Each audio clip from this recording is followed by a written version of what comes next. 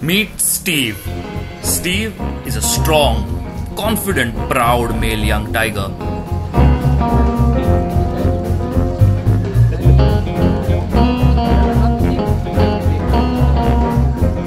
Steve stays here in this beautiful forest of Bandhavgarh.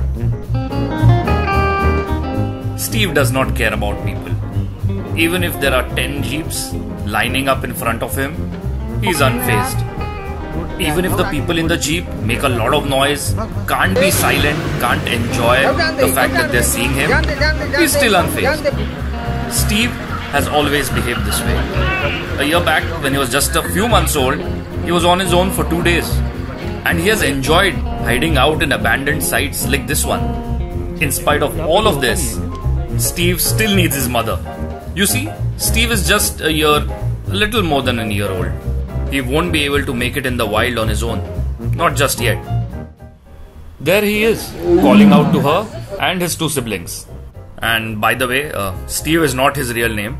He has no name yet. The only time the guides and drivers name a tiger is when he becomes a 2.5 to 3-year-old and establishes his own territory.